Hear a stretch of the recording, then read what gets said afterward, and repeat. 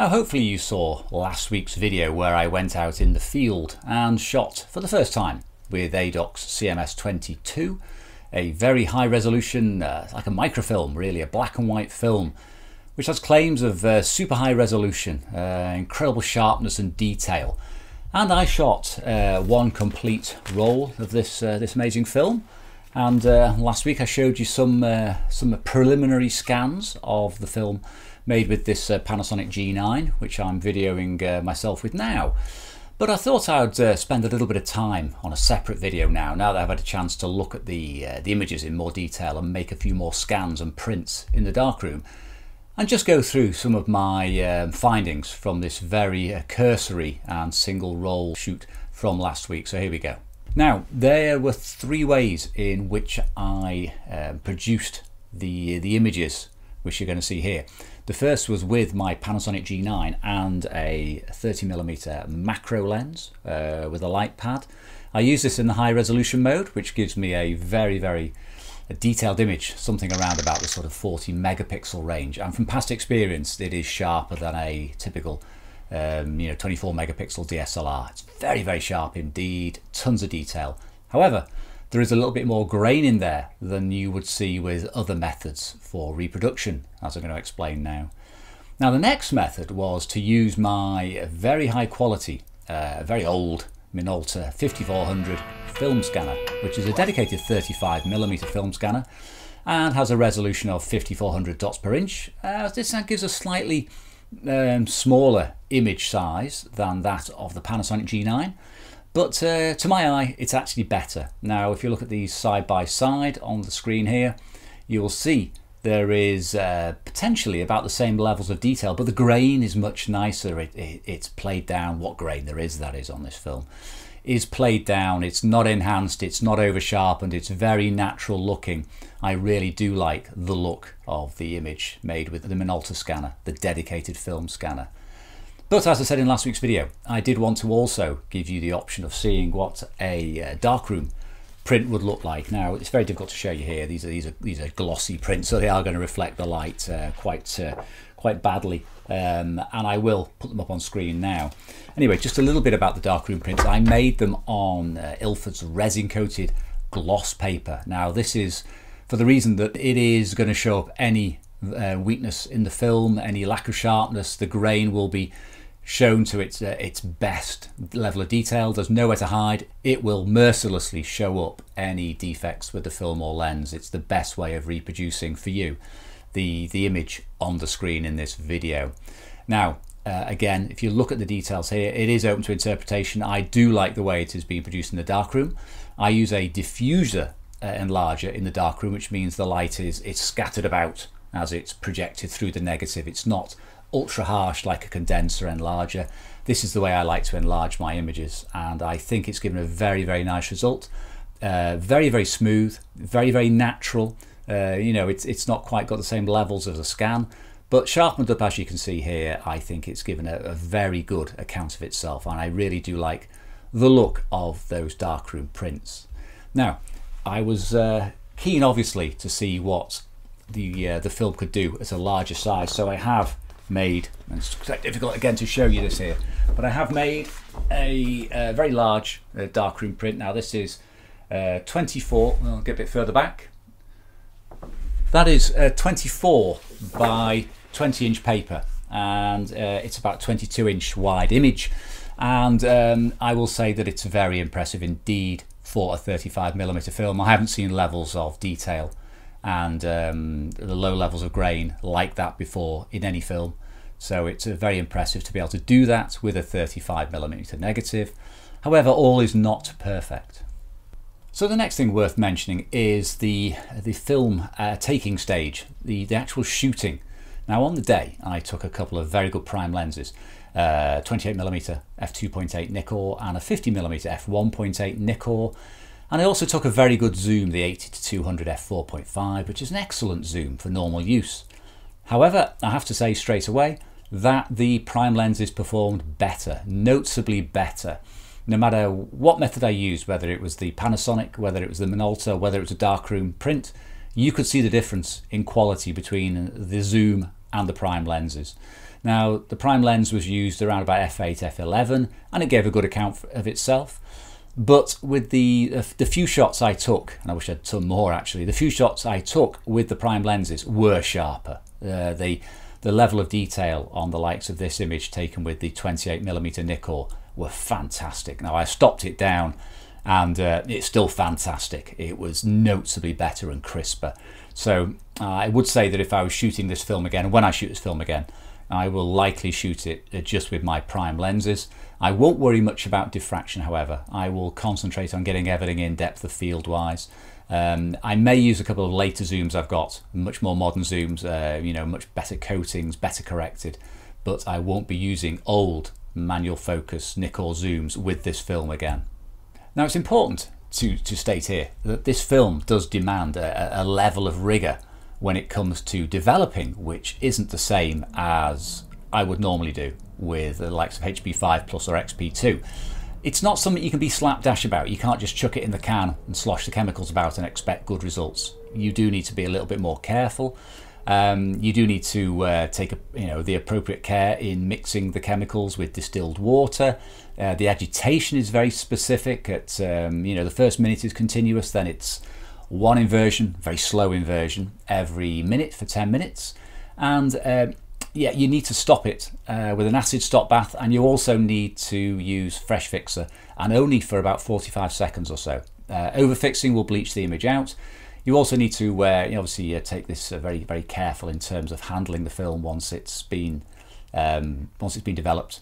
Be careful of getting scratches on it. I've got a few scratches on my film, and I never even touched it when I let it drip dry. So yes, obviously it's potentially maybe a little bit more soft. I don't know yet. It's just something I'll point out, that you do need to take this seriously when you're developing it. Every stage with the terms of shooting and developing this film makes a big impact on it, far more than any other film I've worked with before. Now, as I mentioned briefly earlier, the lack of detail in some of my images is because I was going for the best optimum performance in terms of not having diffraction in the images. Now, that meant I shot the 50mm at f4. Now, I've never shot this at f4, this lens, for landscapes before, and I did notice that the outer edges of the frame aren't as good as the centre. They just hadn't come in enough. You know, it's a 35, 40-year-old lens, and it really would be beneficial to stop it down to f5.6 or f8, so the corners come in better. It's just a characteristic of older lenses. A lot of modern lenses will be very good performers in the corners at bigger apertures, but it's just not the case. I found with this lens it has been shown up somewhat, whereas when I did stop down, the diffraction really didn't affect the image much, but the depth of field and the corner performance was much better. So I will be prepared to stop the lenses down greater in future. Yeah, may sacrifice a little bit of centre sharpness, but overall the images are going to be much better. Now, I did mention that I was punished for sloppy technique in last week's trip on the video, and I think I have two problems. I'm not quite sure where they lie yet. To be certain, I'll have to shoot more film, but the first is I have got a bit of flare coming into some of the images. There was strong side lighting. You can see it on the video. You can actually see flare on the GoPro. Obviously, it's very wide, but I wasn't using lens hoods. I should have used lens hoods. It's sort of schoolboy error. Should have shaded it with my sit mat or something else. So I have got some flare coming into images, and I know that because the pattern on the negatives is the same on a number of frames, so it's not developing marks. However, I do have I think also some development issues. I've got a little bit of unevenness in the sky, which is only really visible on the large prints, the very large prints, but there's something going on in there. It may be flare, it may be the chemicals, I'm not quite sure yet. And as I alluded to, I have some scratches in there as well. Nothing really bad, but I was very, very careful handling the film, so again, it can be quite touchy. I do get scratches occasionally on normal film, but they're quite small, and the distribution indicates that it's certainly not me touching the film, because I never touched it. But there's something going on there, which means I should shoot this film again alongside a different film, so I can do a proper side-by-side comparison to rule out development versus lens defects stroke flare. So that brings me to what you'll probably all be wanting me to get to, which is the grain and resolution of this film. Is this film everything they claim it to be? The simple answer is I don't know yet, because you cannot tell by shooting a roll of film exactly how good or bad it is. And if anyone tells you otherwise and they review a film and they put a couple of rolls through and then pronounce a verdict on it, well, take no notice. You need to shoot a film more times than that in different situations and in comparison against other films. I specifically didn't take another film on this day because I wanted to concentrate on one camera, one film, but the next time out I will compare it to a known film, maybe something like Delta 100 alongside it, and that will rule out any defects with my cameras or my lenses or my settings or my development, so I'll get a better comparison. It is also a case that this was very, very bright lighting and very, very harsh on the day, and it would have taxed many systems, many film combinations and camera combinations. But I will say that from my limited experience so far, it is the finest grain film I have shot with. It does have incredible sharpness. Quite pleased as well that it does appear to have good spectral sensitivity. I was dreading sort of empty midtones and that sort of harsh Sutton whitewash look that microfilms used to give years ago. This isn't the case with this one. It does appear to have a good balance of tones when developed in the Adotech 4 developer carefully. It does appear to give a good reproduction, so I'm not worried about that from a sort of pictorial representation side of things. I am quite pleased that it will match other films and be a usable landscape film for me. Now, as I've said, the grain, it has been said that the grain is non-existent. I wouldn't say it's non-existent. I would say it's incredibly difficult to see. It's very difficult to see in the darkroom when you're trying to enlarge and use your focus finder to actually see the grain to get the head at the right height. But you can see a tiny bit. Now, on the biggest enlargement, the 20 by 24, there is a sort of slight texture in the sky. It's difficult to describe. There is something there. It's not the obvious grain. It is very, very smooth indeed. So it's something which I think it's fair to say it's incredibly fine grain. There is a grain in there. You won't notice it unless you press your nose up against it at a huge enlargement. It has massive capabilities for large prints. But yeah, there are drawbacks to that level of detail, as I'll explain now. So one of the difficulties with a film like this in 35mm when you are making very large prints is that it will mercilessly show up any sloppiness in your technique, as I've already explained. The degree of enlargement means that specs on the film will be huge. They will create huge defects.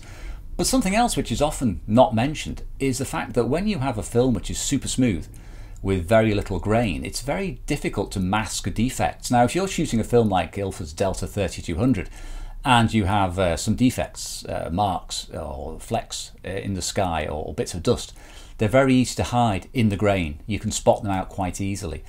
But something like this with its super smooth skies, any defect will show up straight away. And it's, I won't say it's impossible to spot it out, but it's very, very difficult, because any sort of brushwork or any sort of knifing work will show up very, very quickly. So it is a very tricky film to work with. If you're working with something like medium format or large format, your degree of enlargement is considerably less.